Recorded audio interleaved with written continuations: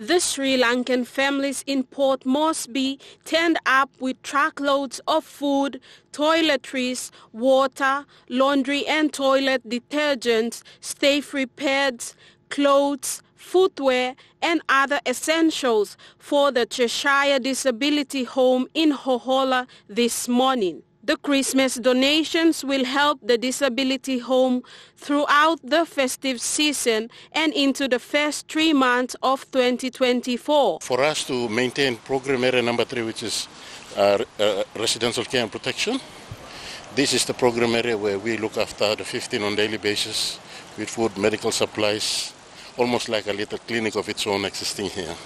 So with the support from Sri Lanka Papua New Guinea Friends Foundation, the food items will assist a lot in getting us into the festive season and into at least the first few months of 3 months of next year. The Sri Lanka Papua New Guinean Friendship Foundation President Pandita Pandara said this was a heartfelt gift from the generous Sri Lankan community in Papua New Guinea. Various items like cordial, then chicken, eggs, biscuits, noodles, and so many varieties, even soap, toothpaste, toothbrushes, detergent, and so many items here. You can see the stuff here.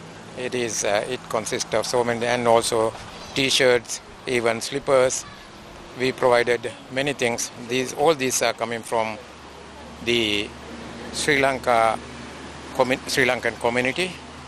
Some of them are from the Sri Lankan business people, those who are running businesses here, and the others from the individuals.